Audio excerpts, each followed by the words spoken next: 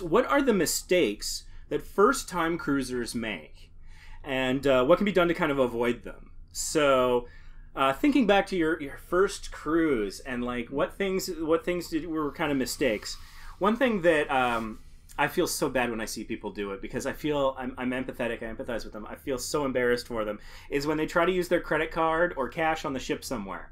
Oh. Because you use your sail and sign card. And so first-time cruisers, they don't necessarily know that. Maybe they haven't watched our video about that where we explain how it works. And it's just so embarrassing. I can't bear to watch. It hurts to watch when someone's at the bar and they take out their credit card or a wad of cash. It's like, no, that's, ugh. I mean, no one ever gives you a hard time about it. They're totally lovely about it, and they explain it quite nicely. They understand for first-timers. Yeah. It's just hard to watch. The only place where you really want to use cash on the ship is if you're tipping a performer. So, like, somebody is singing in the piano bar, or maybe you want to buy a comedian's DVD after a comedy show. Those things are cash transactions because those people aren't plugged into the system because that's sort of a private transaction. But other than that, you use your card everywhere. Another classic one is when people wear the life jacket to the safety briefing. Yeah, you don't need to wear your life jacket to the safety brief. You don't need to wear your life jacket at all. Yeah. Unless it's an emergency. Yeah. I mean, check quickly to make sure you got the right number for the number of people in your cabin, and then just kind of forget they exist, really, unless something horrific happens. The thing is, the safety briefing, it's hot, it's crowded. Mm-hmm. You don't want an extra layer of clothing on for that. You know, like the padding and stuff takes up space, and it's like bright orange. Yeah. So nothing says I'm a first-time cruiser like showing up in your personal flotation device at the safety briefing. Again, I feel for them. I don't want to be that person. It's just so embarrassing. Because once you're there, you can't really leave to go take it back. So you're stuck with it. Yeah. Another classic one, which I feel much less sympathy for, is not getting back to the ship on time. Yes. Oh, they tell you over and over again what time you need to be back on the ship at. Mm-hmm. It's just and there's always there's almost always somebody that's late. Your name gets announced. Mercedes, I think, was the name on this sailing in Ensenada. Mercedes, please call guest services at 7777 because they haven't come back to the ship on time. So the ship might be late. They might get left behind. They could be running on the pier. We got pier runner videos in Ketchikan and Bahamas and some other places because it's a little funny. Mazatlan.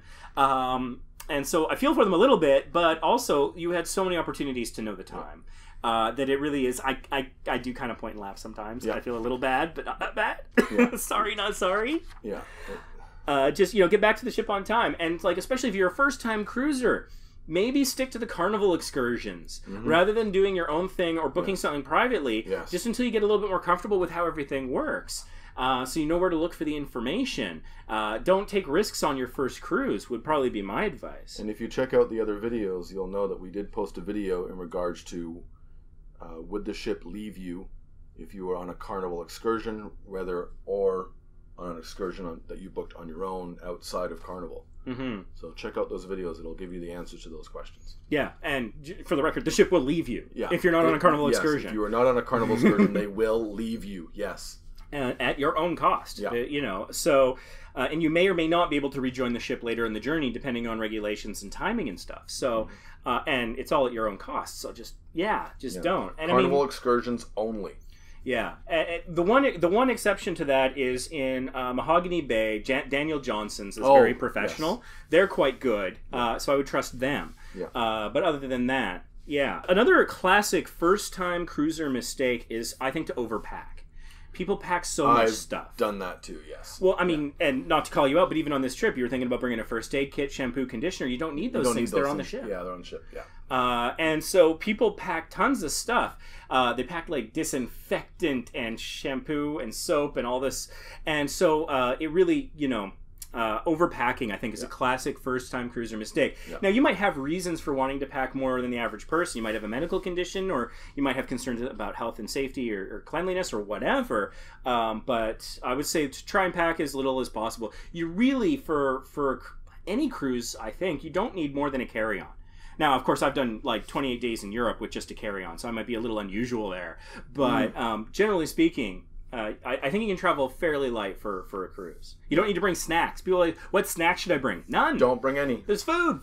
Free food on the ship. Yeah, and like any hour of the day. Don't waste an opportunity to eat ship food because it's good and really it's generally free. So like, you know, the most exciting time on a cruise ship is when I'm hungry. Yeah, because there's so much selection. Some people kind of underdress. I still fall victim to this sometimes. I do, yeah. It's like, we went to Mexico in May. It should be hot, but at nighttime it's cold, so I need the pants and a sweater or something for being on, you know, out on the deck at night. Yeah. So underdressing can definitely be a thing.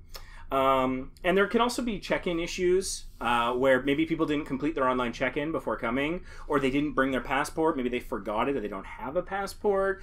And you don't necessarily need a passport. I think American driver's licenses will work, but we recommend passports because everyone recognizes them. They don't vary from state to state, and they work everywhere.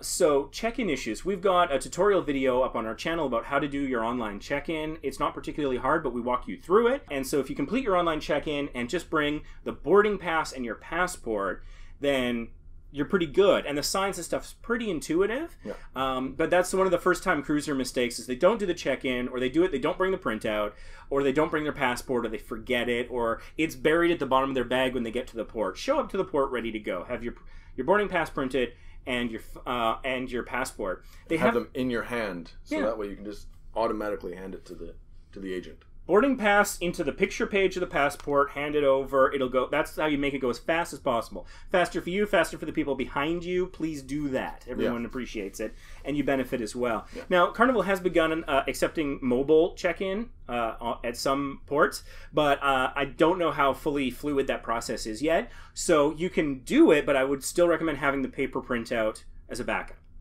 just because it could go faster.